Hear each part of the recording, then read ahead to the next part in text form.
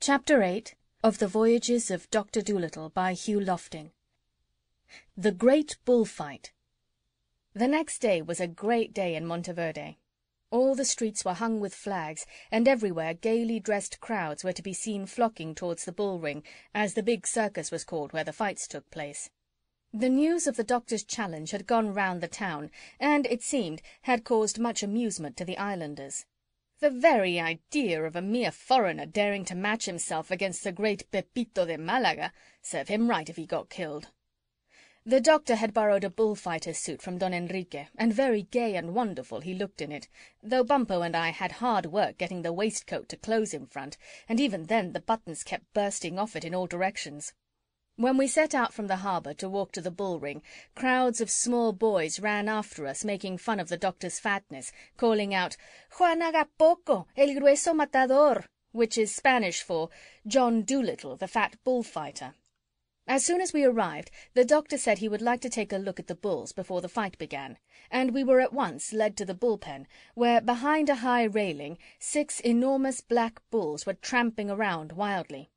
In a few hurried words and signs, the doctor told the bulls what he was going to do, and gave them careful instructions for their part of the show. The poor creatures were tremendously glad when they heard that there was a chance of bullfighting being stopped, and they promised to do exactly as they were told. Of course, the man who took us in there didn't understand what we were doing. He merely thought the fat Englishman was crazy when he saw the doctor making signs and talking in ox tongue. From there, the doctor went to the matadors' dressing rooms, while Bumpo and I, with Polynesia, made our way into the bull ring and took our seats in the grand open-air theatre. It was a very gay sight. Thousands of ladies and gentlemen were there, all dressed in their smartest clothes, and everybody seemed very happy and cheerful. Right at the beginning, Don Enrique got up and explained to the people that the first item on the programme was to be a match between the English doctor and Pepito de Malaga. He told them what he had promised if the doctor should win, but the people did not seem to think there was much chance of that. A roar of laughter went up at the very mention of such a thing. When Pepito came into the ring, everybody cheered, the ladies blew kisses, and the men clapped and waved their hats. Presently a large door on the other side of the ring was rolled back, and in galloped one of the bulls. Then the door was closed again. At once the matador became very much on the alert. He waved his red cloak, and the bull rushed at him. Pepito stepped nimbly aside, and the people cheered again. This game was repeated several times, but I noticed that whenever Pepito got into a tight place, and seemed to be in real danger from the bull, an assistant of his, who always hung around somewhere near, drew the bull's attention upon himself by waving another red cloak. Then the bull would chase the assistant, and Pepito was left in safety. Most often, as soon as he had drawn the bull off, this assistant ran for the high fence and vaulted out of the ring to save himself. They evidently had it all arranged, these matadors, and it didn't seem to me that they were in any very great danger from the poor clumsy bull, so long as they didn't slip and fall. After about 10 minutes of this kind of thing, the small door into the matadors' dressing-room opened, and the doctor strolled into the ring. As soon as his fat figure, dressed in sky-blue velvet, appeared, the crowd rocked in their seats with laughter. Juan Agapoco, as they called him, walked out into the centre of the ring and bowed ceremoniously to the ladies in the boxes. Then he bowed to the bull. Then he bowed to Pepito. While he was bowing to Pepito's assistant, the bull started to rush at him from behind. Look out! The bull! You will be killed!" yelled the crowd. But the doctor calmly finished his bow. Then, turning round, he folded his arms, fixed the onrushing bull with his eye, and frowned a terrible frown. Presently a curious thing happened. The bull's speed got slower and slower. It almost looked as though he were afraid of that frown. Soon he stopped altogether. The doctor shook his finger at him. He began to tremble. At last, tucking his tail between his legs, the bull turned round and ran away. The crowd gasped. The doctor ran after him. Round and round the ring they went, both of them puffing and blowing like grampuses. Excited whispers began to break out among the people. This was something new in bullfighting, to have the bull running away from the man, instead of the man away from the bull. At last, in the 10th lap, with a final burst of speed, Juan Agapoco, the English matador, caught the poor bull by the tail. Then, leading the now timid creature into the middle of the ring, the doctor made him do all manner of tricks, standing on the hind legs, standing on the front legs, dancing, hopping, rolling over. He finished up by making the bull kneel down, then he got onto his back and did handsprings and other acrobatics on the beast's horns. Pepito and his assistant had their noses sadly out of joint. The crowd had forgotten them entirely. They were standing together by the fence not far from where I sat, muttering to one another, and slowly growing green with jealousy. Finally the doctor turned towards Don Enrique's seat, and bowing, said in a loud voice, "This bull is no good any more. He's terrified and out of breath. Take him away, please."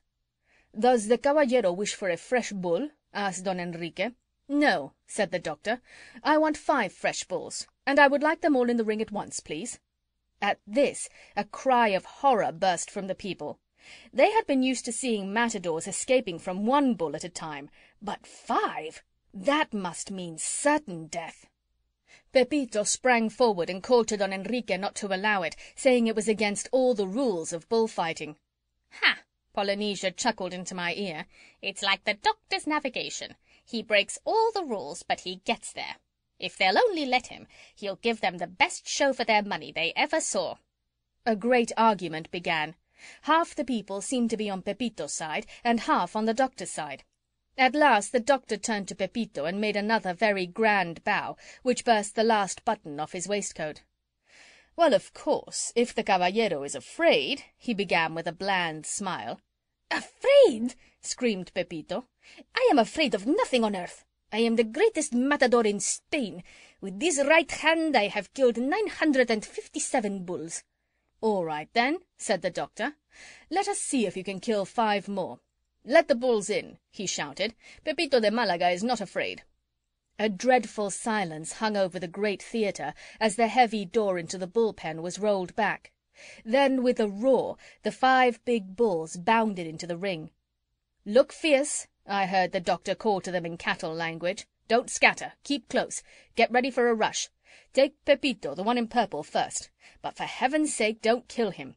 Just chase him out of the ring. Now then, all together, go for him."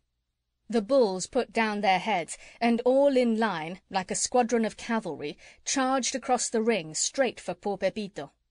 For one moment the Spaniard tried his hardest to look brave, but the sight of the 5 pairs of horns coming at him at full gallop was too much. He turned white to the lips, ran for the fence, vaulted it, and disappeared.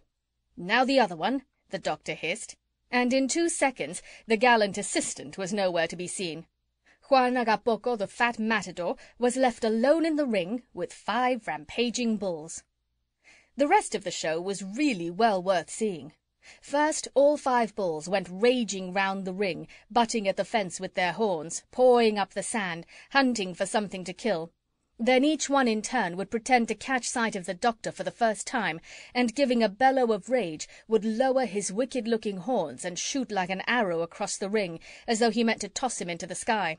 It was really frightfully exciting, and even I, who knew it was all arranged beforehand, held my breath in terror for the doctor's life when I saw how near they came to sticking him.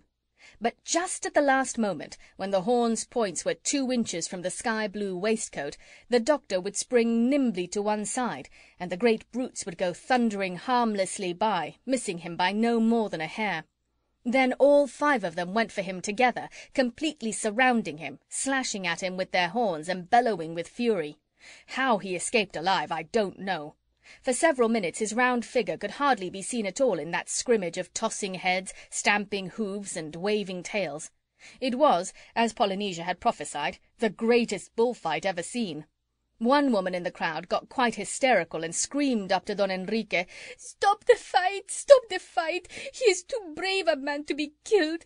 This is the most wonderful matador in the world. Let him live! Stop the fight!"